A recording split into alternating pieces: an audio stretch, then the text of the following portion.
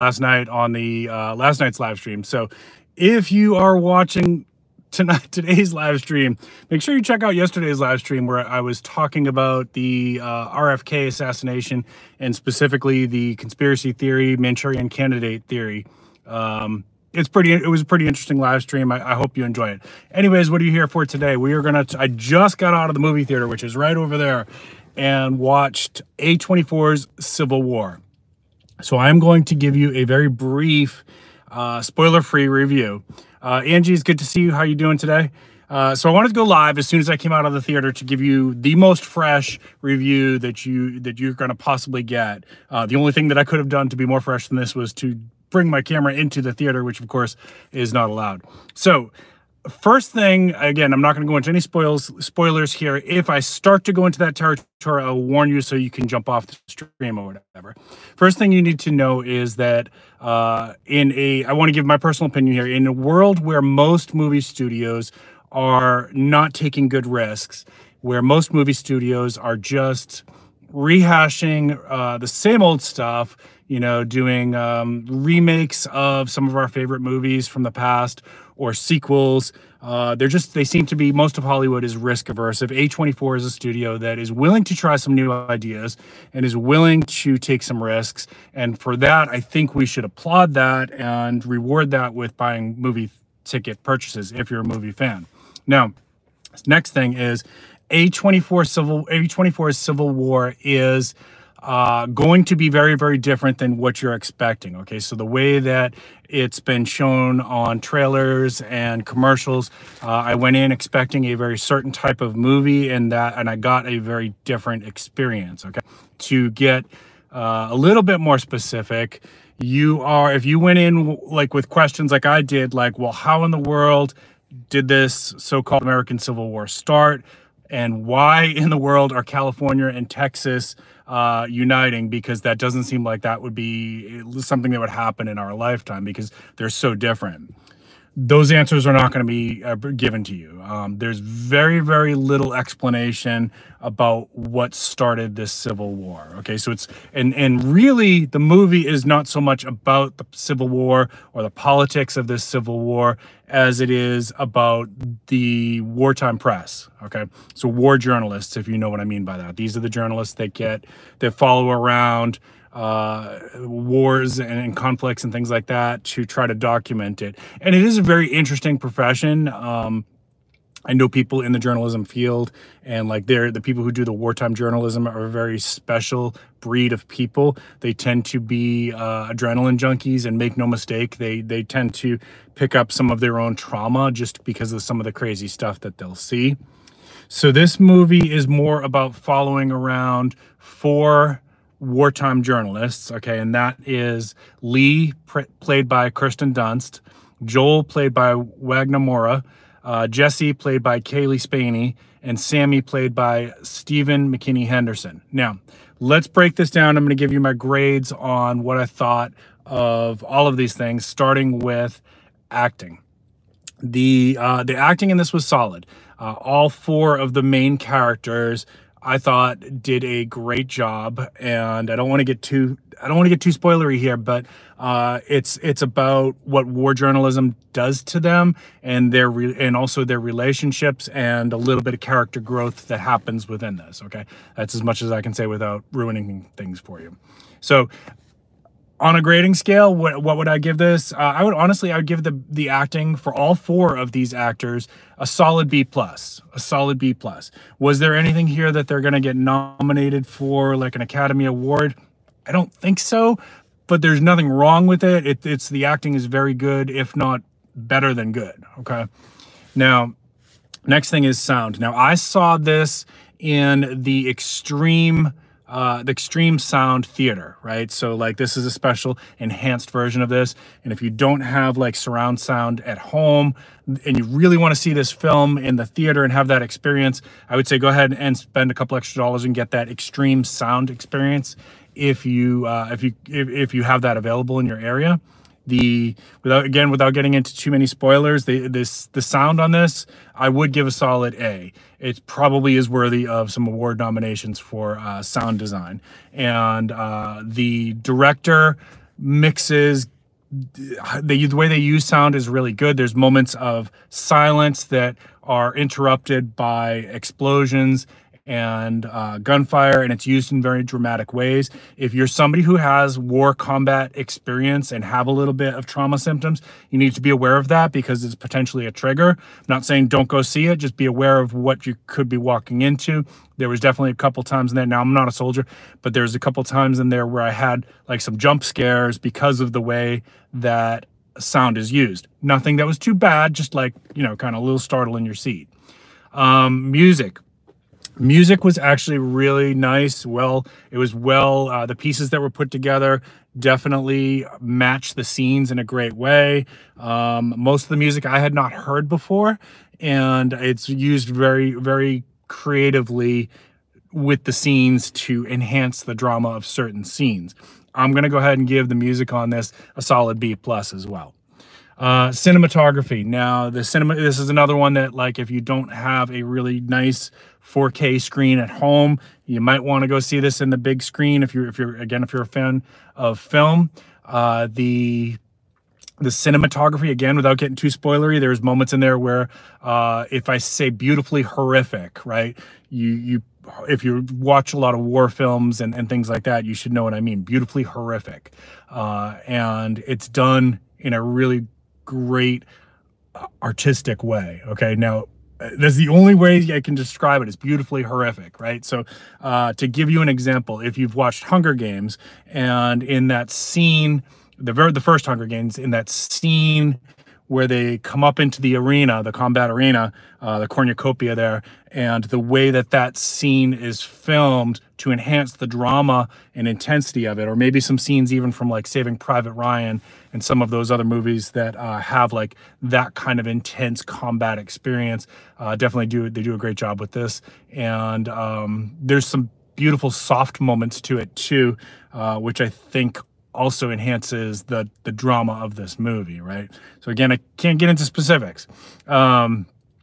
So cinematography, I'm going to say A- and possibly worthy of an award nomination there, okay? Again, A24 Studios, you did a fantastic job with this movie. Definitely wasn't what I expected, but I enjoyed it. Even though I went in expecting something totally different and got a different product than I thought I was buying, I was very satisfied with the product. I've got a couple more little points here. Stay with me. So overall plot, story, themes. So again, if you're going thinking like this is going to be a movie about like how this Civil War started and the politics of it and things like that, you're not going to get that. Hey, Music Walks, good to see you, my friend. You're not going to get that. You're getting a story about wartime journalists, and the setting is during an American Civil War, okay?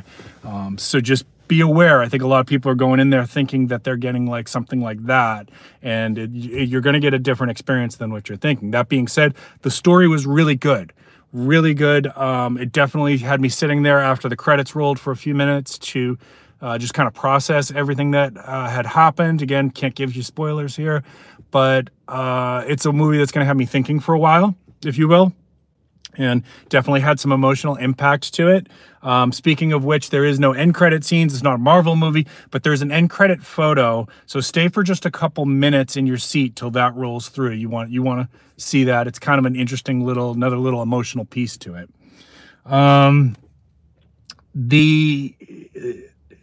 Will they do anything else with this? I don't know. I don't really think that's like A24's kind of thing to do like a sequel or prequel.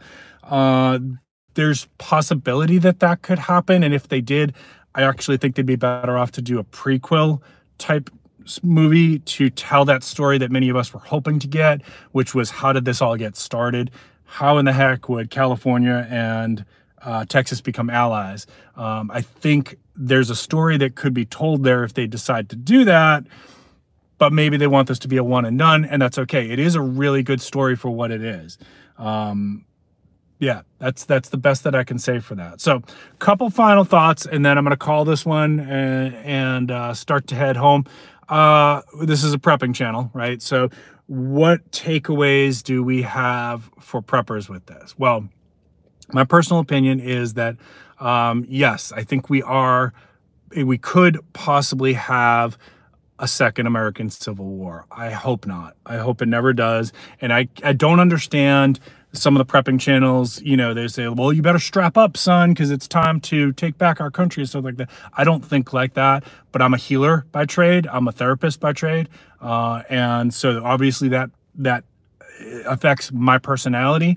And obviously I'm always looking for peaceful solutions to problems, but we are very divided as a country. And I think this is possible that this could happen. And ironically, coming out of a movie that's about the press, I feel like that the press in America is one of the reasons why we're so divided, because the way they taint stories in a spin that turns us against each other. Okay, I've talked about this many times on my channel, where I think that, you know, we're being groomed to, hey Jay, it's good to see you, brother. We're being groomed to hate our neighbors. And I've talked about this. I'm gonna get a little preachy here, so if you're done with my review, it's okay. If you don't want to hear this, but if you're part of my channel, you're gonna know what I'm talking about already. We're being groomed to hate your neighbors. You're being groomed to hate those Zoomers that have blue hair and act a little different than you. Or if you're a Zoomer, you're being groomed to hate the Boomers because they act a little different than you. Or you're being groomed to hate your neighbor for having a different skin color than you, or the person who worships at a temple or a mosque instead of a church, right? Like, all this stuff is just spun up, and most of the damage, in my opinion, comes from the media that just works this conflict against each other. Hey Jay, I saw your comment. That works this conflict of us against each other, right? And I've talked to you on other streams why I think, like, your neighbor's not the problem here, folks. Your neighbor's not the problem. And I'm not necessarily saying that the press is the problem. I'm saying that the press contributes to the problem, okay? So who is the problem? Well, I think it's people in power that are doing unethical stuff at the very highest level of power, and they don't want you to know the things that they do. And so one of the ways that they do that is to keep you divided against each other. This is why you have used these echo chambers on social media, and you are finding people who you think just like you. But the best thing you could do is to engage with other people who don't think just like you. Keep an open mind, talk to them, hear their story. You don't have to agree, but just listen to people and hear them out. And maybe you realize that sometimes they're not that different than you, right? I know I'm getting a little soapboxy here. Anyways, so that's thing one. Thing two, obviously, what are some lessons that we could take away from this? Well, I would say, you know, seeing that if we don't have, so Jay, to answer your question, if you are somebody who likes movies on the big screen and you want that sound experience and you want that like high resolution experience, then yeah, go see it in the theater. If you don't need that and you're just curious about the film, you could wait till it comes out on streaming. But it's not the movie that people think it is. It's mostly about the war press. You're going to walk away with a lot of unanswered questions, unfortunately, but I think that's by design. I think the point of A24's movie was, it doesn't matter what started it, because it's not about that. It's about exactly, Music Walk, exactly. It's not about that. This movie's about the war press, okay? But there's another story that could be told there. That's my thought. So as preppers, what are some other little takeaways here? Obviously, you know, we know that conflict could happen, whether it be from enemies, foreign or domestic, right? So it's a good idea to keep stacking up on your supplies. In the United States, we're blessed that we're a country where you can buy body armor. So why shouldn't you? You know, you have a right to own that. It's not a bad idea. Sorry, a car's driving really close to me. Oh, it's just a guy trying to park. He's going to probably pull up right next to me. So, you know, you can buy body armor. You can buy things to defend yourself.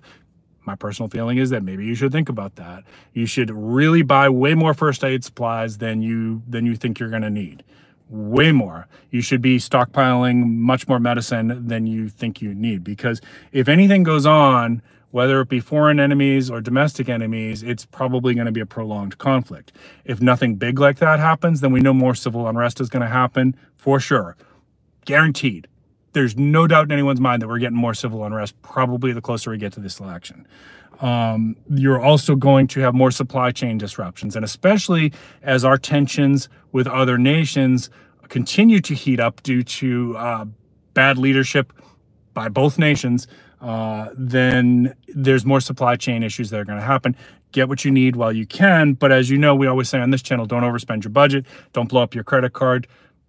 Make a budget, make a plan, get your supplies, get what you need, okay? So I think, you know, is it a movie that preppers must see? No. Is it a movie that you would enjoy? Yes, but it's not what you think it is. It's not what the commercials led me to believe, at least. Okay. I had one more final thought. See if it comes back to me. Yeah, I lost it. Anyways, what would I get overall score? Let's go our overall grade. I'm going to go ahead and give this one an A-, even though it wasn't what I thought it was going to be. It was drastically different from what I thought it was going to be. Actually, I really did enjoy it. I'll probably watch it again.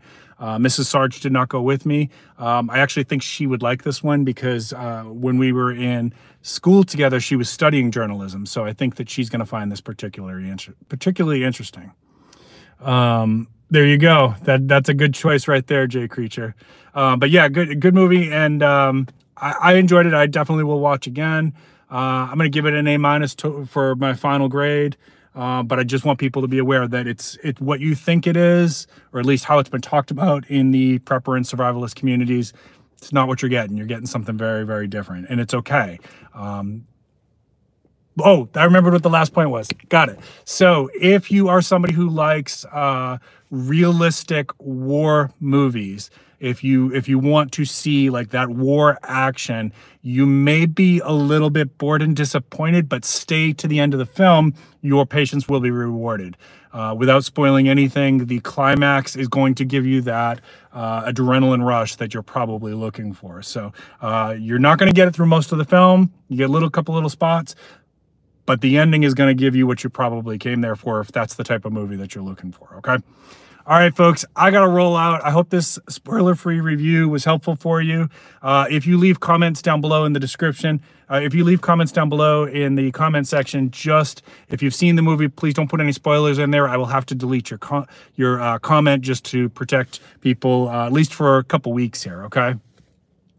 Yeah, no, I didn't spoil anything here other than to tell you that it's not the movie you think it is, okay? All right, everybody, yeah, stay strong for you too, brother. Keep planting your seeds, keep stacking your silver. This is Prepping with Sarge.